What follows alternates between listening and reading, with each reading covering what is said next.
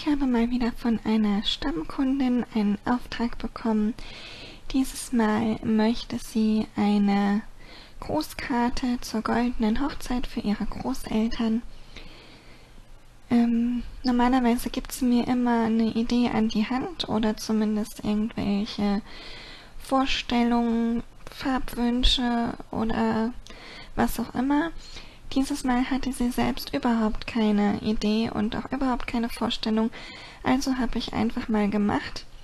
Und wie das bei mir immer so ist, ich habe immer nur so ein grobes Ding im Kopf und ja, ich bastel dann so vor mich hin und mir kommen dann die Ideen, währenddessen ich arbeite. Und so ist es auch in diesem Projekt gewesen. Ich hatte einen Plan mir zurechtgelegt und nachher sah das Ding irgendwie doch ganz anders aus, als ich mir das ursprünglich gedacht hatte. Aber ich bin sehr, sehr zufrieden mit dem Ergebnis. Und die Kundin ist auch zufrieden, so wie ich das schon gehört habe. Sie bekommt immer Fotos vorab.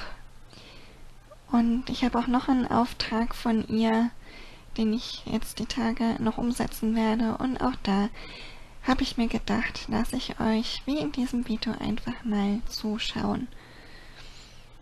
Ja, und ich will irgendwie auch gar nichts dazu sagen. Es ist irgendwie selbsterklärend, was da passiert. Falls ihr dennoch Fragen habt, dürft ihr sie mir natürlich gerne stellen. Schreibt es mir in die Kommentare und dann werde ich darauf reagieren. Entweder antworte ich im Kommentar oder wenn es viele Fragen sind, dann würde ich dazu ein separates Video machen.